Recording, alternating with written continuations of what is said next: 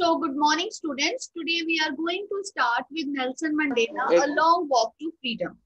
So, in order to connect it to the previous one, let me recapitulate that what we have read.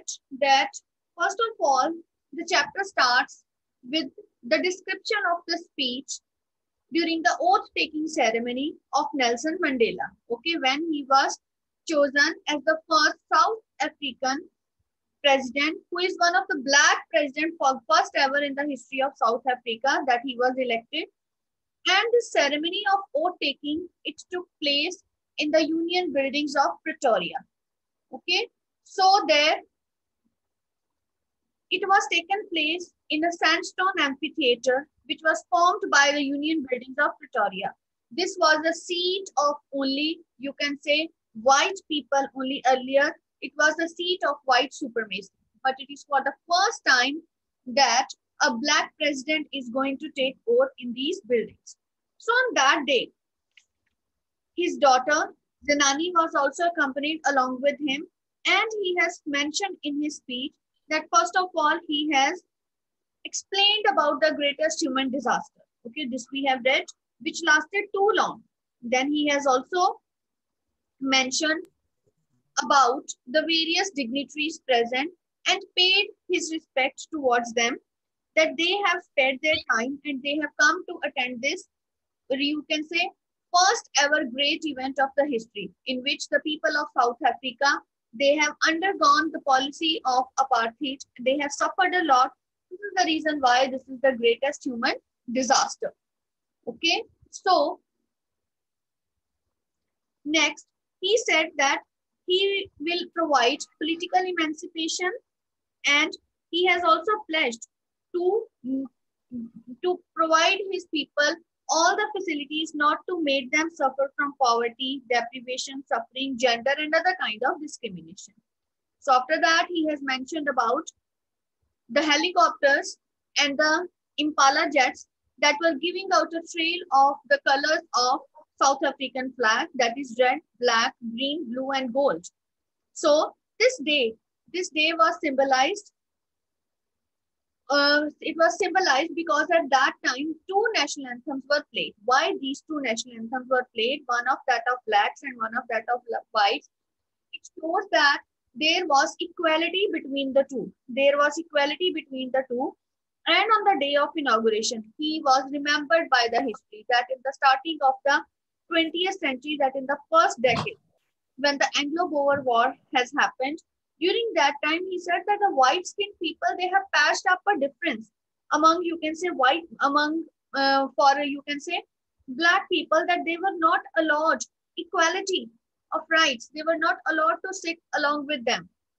And since then, number of black people, they have undergone struggles. They have undergone various kind of sacrifices. And on that day, when this policy of apartheid, it has come to an end, he said that at that time, he said that I was overwhelmed to thank them. But he said, but I feel my incapability of thanking them. And he also says that he was also not able to explain them what kind of, you can say, what kind of result their sacrifices has wrought.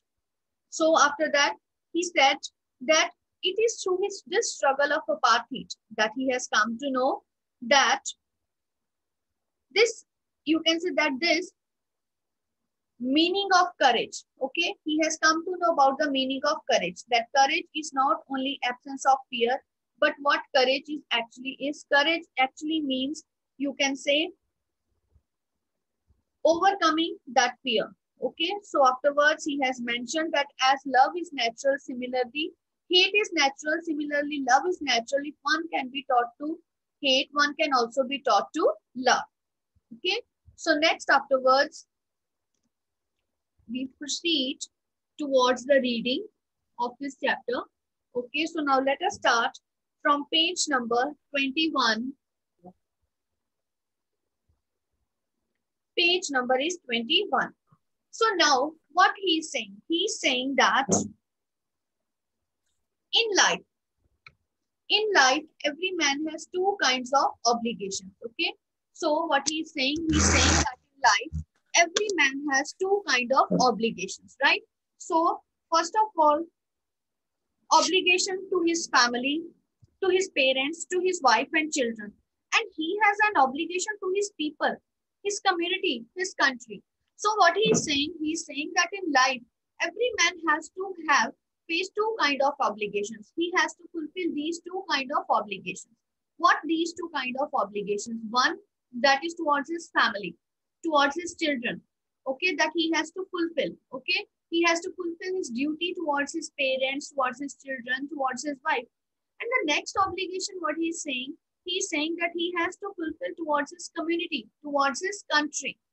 So in a civil and humane society, each man is able to fulfill those obligations according to his own inclinations and abilities. So what he's saying that in a life, when a person is living a life, every man, he can fulfill his both these obligations according to his abilities, according to his, you can say, priorities. Okay, whichever he feels. If he is giving more priority, prioritizing his wife and children, he will pay or he will fulfill these obligations. But if he will prioritize his country, he will fulfill the other obligation first. It depends upon the nature of the person, that which kind of obligation he is fulfilling, which kind of duty he is paying more attention. But what he is saying, for a country like South Africa, it was almost impossible for a man of my birth and color to fulfill both of these obligations. But what he's saying that like, but for a man like me, in country like South Africa, why in a country like South Africa? It is just because of the reason, because there it was prevalent the policy of apartheid, the discrimination. As the black people, they were not giving equal rights as that of white people. They were not allowed to move freely. They were not having the, you can say, they were also not having the, you can say, the right to vote. So many problems they were suffering. They were not allowed to sit at many places. Why? Just because of the skin of their color is black. So the white people, they have patched up a difference against them. So what he's saying, but this is the reason why a person like me in South Africa, if he has gone, he's not able to fulfill these kind of obligations, both these obligations at one time. It means he can either fulfill his obligation towards his society, towards his community, or towards his children and family, but not these two obligations at one time. Now, in South Africa, a man of color who attempted to live as a human being was punished and isolated. So this is his experience, what he's explaining. He's saying like in South Africa, a man like me, he said that who is going against these rules and these laws. So ultimately what is happening to such a man, that such a man is getting isolated from the society. But why? In South Africa, a man who tried to fulfill his duty to his people was inevitably, you can say, he was ripped away from all kind of, you can say, freedom that one is enjoying. So ultimately what he's saying, that he's ripped away. Ripped away means separated, torn apart. Okay. So what he's saying, that in South Africa, when a man is going to fulfill both these obligations, his freedom is ripped apart. It is torn apart. And when he's trying to fulfill his duty to his people, it was inevitably ripped from his family. And yes, when a man is trying to fulfill his duty towards his community, towards his country, when he's fighting against this apartheid, he's separated from his family. Why he's saying so? Because he has spent a secluded life. He has spent a lot of years separated from his life, and it is just because of this reason that he's saying that he was ripped away. Inevitably means unavoidably. Okay, he is separated from his family. And his home was forced to live a life apart, a twilight existence of secrecy and rebellion. Yes. And what kind of life he is living? A life of secrecy, that nobody should come to know about his existence. Secretly, he is pursuing his motives, his pursuits. And ultimately, he is also living a life of rebellion. When he is fulfilling his duty towards his community, he is asked a rebel. Why a rebel? Because in an attempt to fight against, you can say, in an attempt to fight against apartheid, he has to go against the government. As he has mentioned, that the generals whose chest they were bedecked with the ribbons and medals, they were saluting him at that time. Okay. So what it means that at before that, he said they did not pay any respect, and he has also undergone harsh brutalities at the hands of these generals, these, you can say, police officials. But now they are saluting him. So this is the reason why he's saying when he was fulfilling his duty towards his community, towards his, you can say, country, what kind of life he was living, a life of seclusion, separation from the society, because he is considered to be a rebel. Rebel means who is against the norms of the society. Okay. But ultimately, you know that a change is always brought about because of a rebel. It is a rebel who always thinks in a different line of thought. He brings a change in the society. So I did not in the beginning choose to place my people above my family. But in attempting to serve my people, I found that I was prevented from fulfilling my obligations as a son, a brother, a father, and a husband. So what he's saying, he said, in the starting, when I started fighting this apartheid, he said, I was not at all placing my country before my family. I was always giving importance to my family. Okay, he was fulfilling. He said that I was fulfilling my duties towards my family, towards my country, towards my parents, towards my wife. You know, as a father, when a man is grown up, he has many responsibilities for his children to be fulfilled, for his wife, for his son, for his parents, to take care of them, to provide them all the materialistic pleasure, to provide them all the, you can say, all the required facilities which we should be able, which we should make his family to live a life of fulfillment. But he said at the starting, I was not placing my family, you can say, my family at the top of my country. But slowly and gradually, what has happened when he was in this war against apartheid, when he was in that line, then he was not able to fulfill his, you can say, obligations towards his family, towards his wife, as a son, also, and as a good father. Because as I told you that when he was fighting against apartheid, he was considered to be a rebel. Okay, rebel. This is the reason why he was living a life of seclusion, separation from others. And it is just because of this reason that he was not allowed to meet his family many years. He has spent many years of imprisonment. During that time, who is taking care of his family? Who is providing them all the facilities? Nobody else. So what is there? So this is the reason why it is that he was not able to fulfill his obligation. So I was not born with the hunger to be free. So now next is his idea about freedom. So what he said, I was not born with the hunger to be free. I was born free, free in every way that I could know. He said in the starting when I was born, I did not have, he said, any hunger to be free. I did not ever thought that I should be free, because he thought that I'm born free and I'm free to enjoy any kind of, you can say, freedom, because he was not ever thinking that I'm in shackles, I'm in boundaries. Okay, that my freedom is curtailed. Curtailed means stopped, taken away from him. He said he never thought so.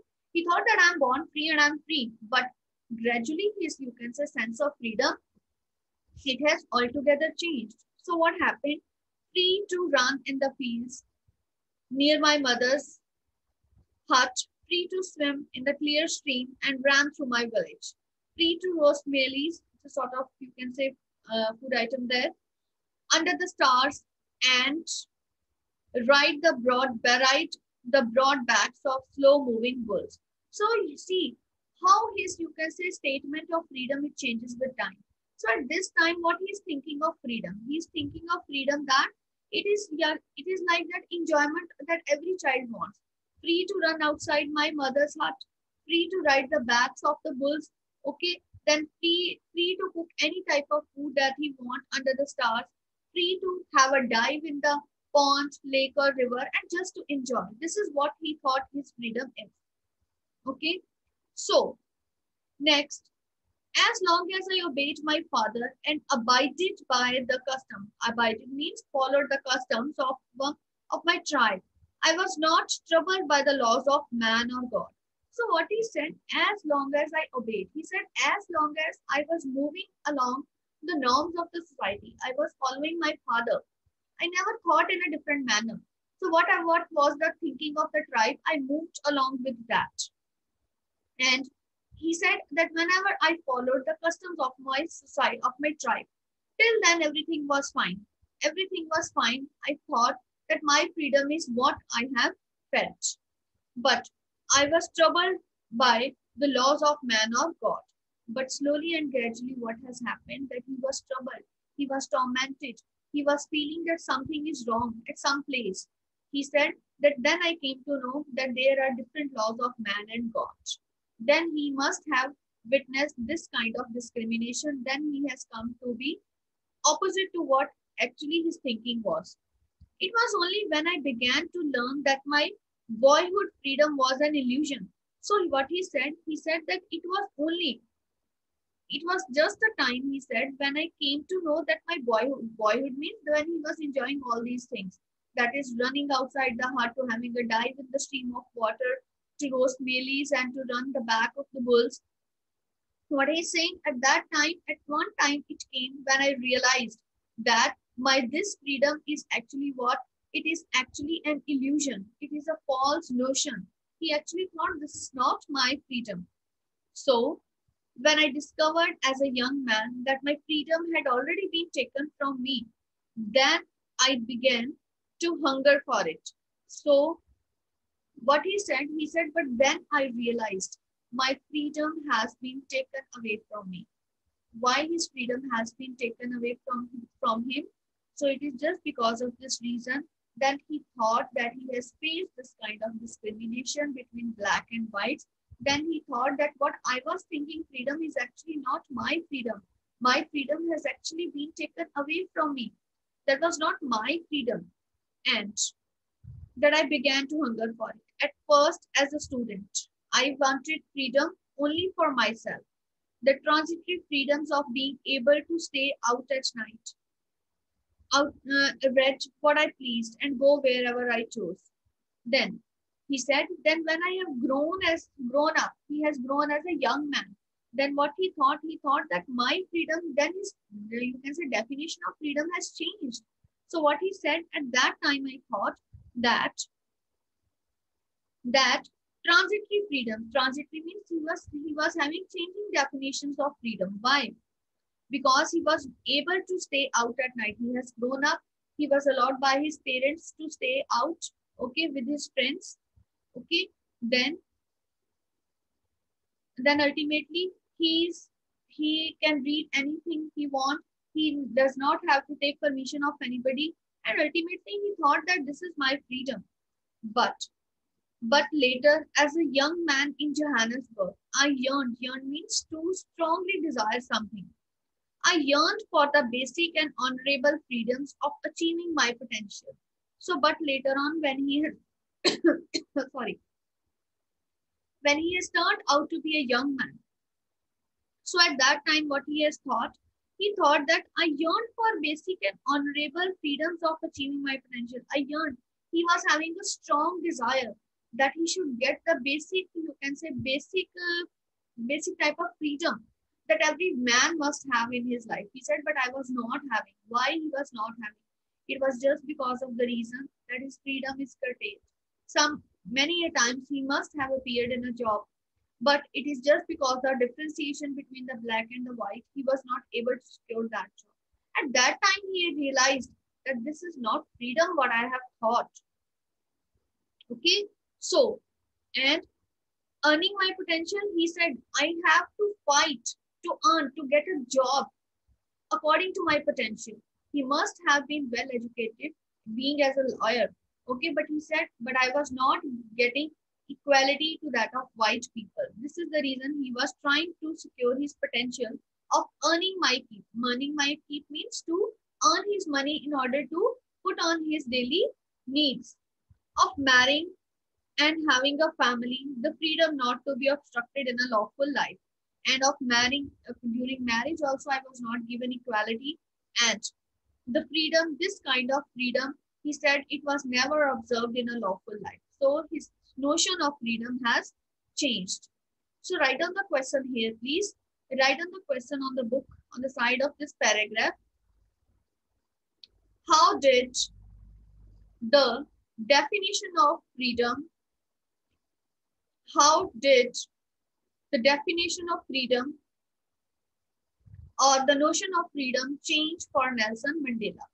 Okay, so how this changed? So because when he was a young child, boy, he was just thinking that is to run in the fields, to cook maize under the stars, to run the backs of the bulls. It was freedom.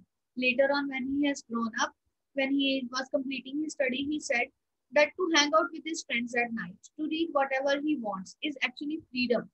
Okay, to hang out with his friends, to enjoy some time, to spend a night out is a, you can say, freedom for him. But later on, when he has grown up as a young man, when he was trying to secure a job in Johannesburg, he said that at that time he was thinking that his freedom is not actually what he has already thought. He has to, you can say, face a number of difficulties in order to secure his job, in order to get a job according to his own potential. So at that time, his notion of freedom has altogether changed. So at that time, he thought that his freedom was actually not what he had earlier thought. His freedom, it had already been taken away from him. It has already been taken away from him, right? So, but then I slowly saw that not only was I not free, but my brothers and sisters were also not free. So then he realized that it was not only who was free, okay, but his brothers and sisters, they were also not free. Here, brothers and sisters refers to the people of his race. All blacks he is referring to here. They were not also free. Why? Because they were also facing the same kind of discrimination that he has undergone. The same kind of discrimination that the other people are facing. At that time, he has come to know that freedom is not actually what he has thought. I saw that it was not just my freedom that was curtailed. Curtailed means stopped, reduced, but the freedom of everyone who looked like I did. So what he said, he said that then he realized that it was not just his freedom. It was not just his freedom that was curtailed. It was not his freedom that has been ripped away from him. No, it was the freedom of everyone who looked like I did. So it was like, you can say, curtailing the freedom, reducing the freedom, ripping away of the freedom of everyone who is just similar to him. Just similar to him means like who is just black like him. Okay, so it means that at each and every point in the chapter, Nelson Mandela, he is presenting the kind of discrimination that is being met by black people at the hands of white people. So he's talking about it. And that is when I joined African National Congress. So write down the question. When did Nelson Mandela, when and why did Nelson Mandela join African National Congress? Write down the question here. When and why did Nelson Mandela join African National Congress? So at that time, he has joined African National Congress. So what he is saying that when he has realized that you can say that his freedom, it is not only his freedom that has been curtailed, that it was not only he who was separated because of his freedom. No, but actually what it was just because the freedom of all the people like him, it has been ripped away. It has been taken away from him. Then at that point, at that moment, he has realized that something has to be done. And at that moment, he has joined this political party, that is African National Congress, in order to stand against this policy of apartheid, to stand against this kind of discrimination that was being prevalent. He wanted to bring an end to this kind of policy. Why this kind of discrimination is possible and it is prevalent when everyone, because if the laws of God is same for everyone, then why not the laws of human beings are same for everyone? Why this kind of separation among white and black? And then he thought that number of people of his race, they have fought against it, they have sacrificed, but why should not he? Now, this is when I joined African National Congress, and this is when the hunger for my own freedom became greater hunger for the freedom of my people. And what he said at that time, the hunger of my freedom, it is not so important at that time. That I want that my hunger for freedom for my people, it has taken its part. It means that his hunger for freedom, he wanted freedom not for himself only, but he wanted freedom for his people, for the people of his race. He wanted to bring an end to this kind of, you can say, discrimination, so that they will also enjoy freedom. Right? So he said that at that time he has joined African National Congress. And it was the desire for the freedom of Thai people to live their lives with dignity and self-respect. And what he said, that at this time he thought that he should provide a life to his people so that they can live a life of dignity and respect, so that they can also enjoy living a life of dignity and respect, in which everyone should be given equality of rights. Everyone should be given, you can say, equality of thoughts, equality in freedom. It is not like that the white people, they will enjoy all the rights and the black people, they will just suffer. So this is the reason why he joined African National Congress. So today till here we will do. Tomorrow we will continue in the next lecture. So if you have any problem, you can ask me at any time. You can ask my questions now.